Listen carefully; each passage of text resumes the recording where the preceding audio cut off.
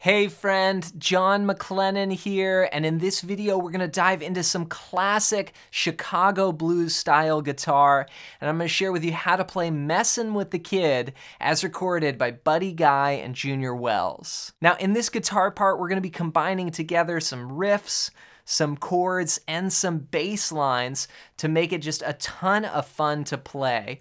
But before we dive into the lesson, if you're new to the channel, I want to hook you up with a gift right away. I put together this fretboard guide that shows you the 5 must-know chords and scales to map out your entire fretboard. And this is going to go hand in hand with today's lesson because as we're playing these chords and then sliding off into bass lines and playing riffs, a lot of that comes directly out of the scales that go together with those chords.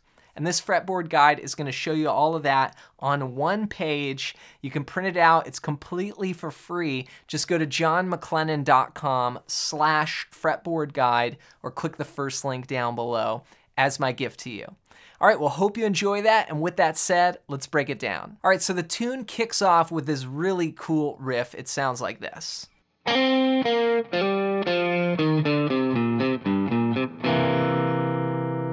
So we're in the key of C here. This is a blues in C, and we're starting out by just hammering from the 3rd fret to the 5th fret on the 3rd string. Then we come back to 3. Then we jump up 1 string to the 4th string, and do the same thing. So it's a little copy and paste there.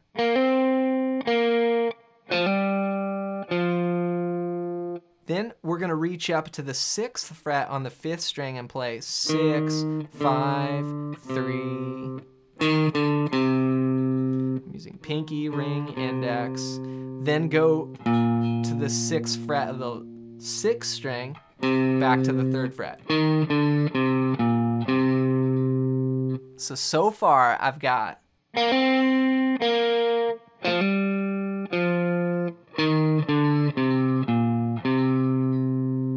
Then we're going to finish with this little bass walk up. That's 3rd fret of the low E, 6th fret, and then 3rd fret on the 5th string. And that's ending us there on this C note.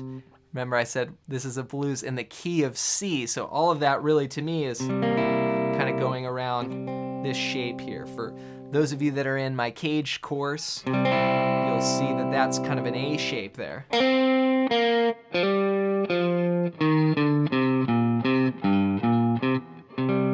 Right? Goes together with that chord. So that's our intro. You could count it like this. 1 and 2 and 3 and 4 and 1 and 2 and 3 and 4 and... Then we start the groove, and this is so fun to play. We're going to basically play a riff and then move that through our blues chord changes. Here's what it sounds like on the 1 chord, the C chord.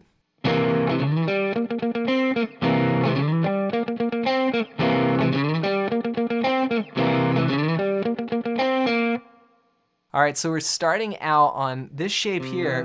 This is a really great chord to know for blues. It's just 3 strings. The 3rd fret of the A string, 2nd fret of the D string, and then 3rd fret of the G string there. 3, 2, 3. Now you want to mute off the other strings so you don't get any open strings. Now we're going to do a down strum there and then an up. Then we're going to slide into the 7th fret on the 5th string. Then grab 5 on the 4th string, then 8, 8, 8, 8, then 5 on the 3rd string, and back to 8 on the 4th string, like this. Now I am adding a little bit of a palm mute to it, just a light mute throughout with my strum hand. 1 and a 2 and 3 and a 4 and I'm gonna do this 4 times. And that's gonna be our C7 or our 1 chord. Then we're gonna take it up the neck and do the same thing but over what we call the 4 chord, like this.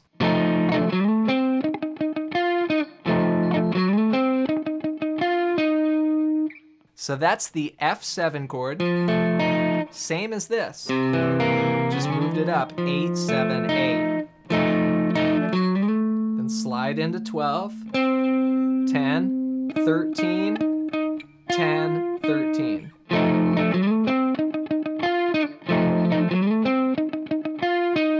So 2 times there on the 4 chord, then we go back to the 1 chord and play it 2 more times like this.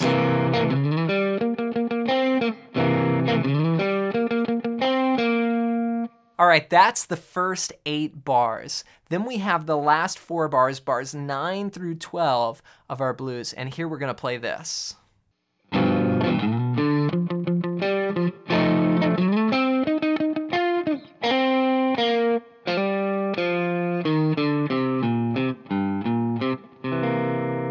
Then we're back to the top of our progression.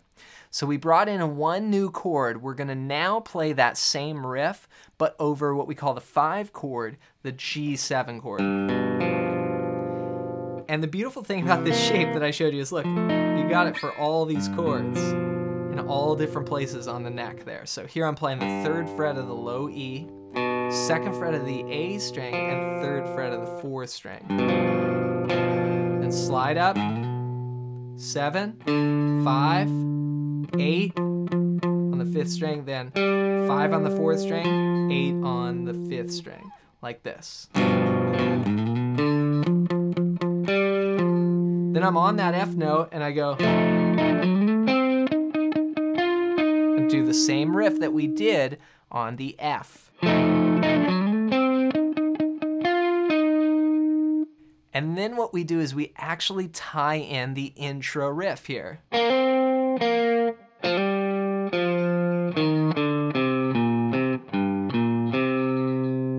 So the last 4 bars all together sound like this.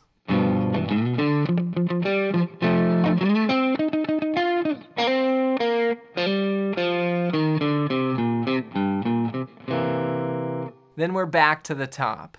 So let's put it all together.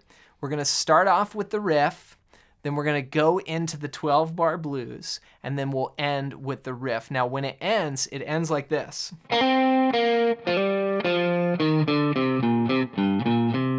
And we do what's called a tag. Do it again.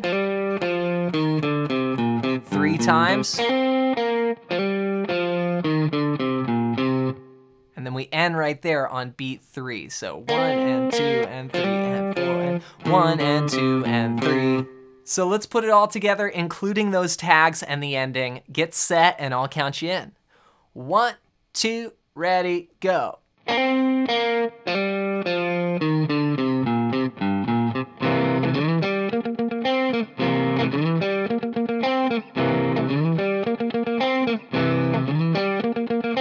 F. Back to C, G, F, riff, tag, 1 more.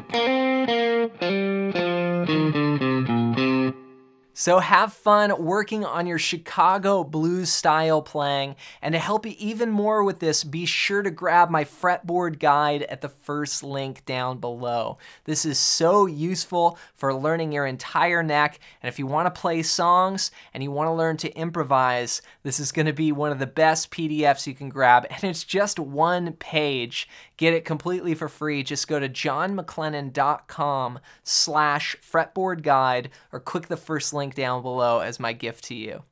As always, thanks for watching, thanks for listening, and if you like blues guitar, be sure to check out this video next.